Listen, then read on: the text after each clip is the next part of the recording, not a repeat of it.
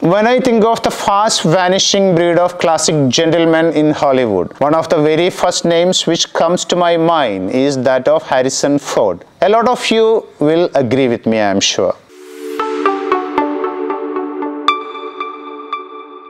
In his own words, Ford was a late bloomer, a shy teenager who took up acting as a teenager to overcome his social anxieties. Enchanted by the world of acting, Ford moved to LA at a young age. He bagged a contract with Columbia Pictures. But fate intervened in the name of producer Jerry Tokowski, who took a stern dislike to the brash youngster who unnerved him. To put him down, he always addressed Ford just as a kid. He said, first time Tony Curtis was ever in a movie, he delivered a bag of groceries. A bag of groceries, kid. And you took one look at that guy and you know that was a movie star. Ford shot back, well, I thought that was supposed to be a delivery boy.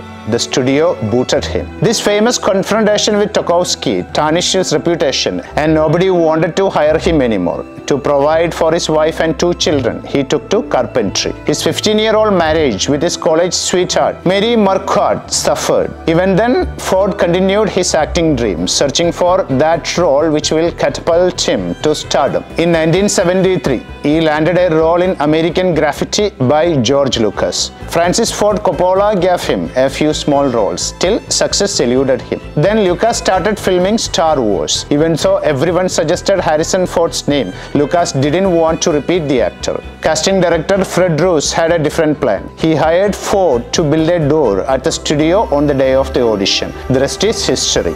A star was born. One that shone on all of us for decades. After a few years, Spielberg gave us Indiana Jones, and Ford's status as a rugged sex symbol of Hollywood was cemented forever. In real life also, Harrison Ford was a ladies' man. The stories of his flings, philandering ways and cheating are one too many. While married to his first wife, he had a steamy fling with his co-star Carrie Fisher. Fisher remembers, Harrison made me feel nervous.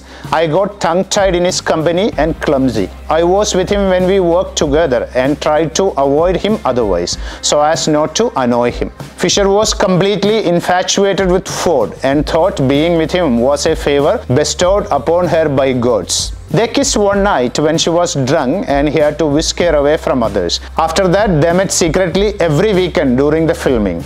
Fisher fell head over heels in love with him, but he walked away once the shoot was over, leaving a heartbroken Fisher never able to recover. Harrison soon realized being a Hollywood heartthrob comes with its own perks, one of them being beautiful women throwing themselves at his feet. He became something of a ladies' man. As countless stories of his infidelity circulated in the media, his marriage crumbled. His wife caught him sleeping with screenwriter Melissa Mathison. A divorce followed. After the divorce, Ford married the screenwriter who was responsible for the famous line from E.T. Phone Home. After 18 years of marriage and 2 children, the pair divorced eventually. In 2001, Harrison Ford's womanizing reputation reared its head once again. Mathison walked away from her cheating husband with somewhere between $85 million and $118 million, not to mention a share of Ford's royalties. But the unlucky in-love actor was about to find the woman of his dreams. While still legally married to Mathison, Harrison Ford attended Golden Globes. Calissa Flockhart, known for her show Ali McBeal, stole Harrison Ford's heart away unlike any other.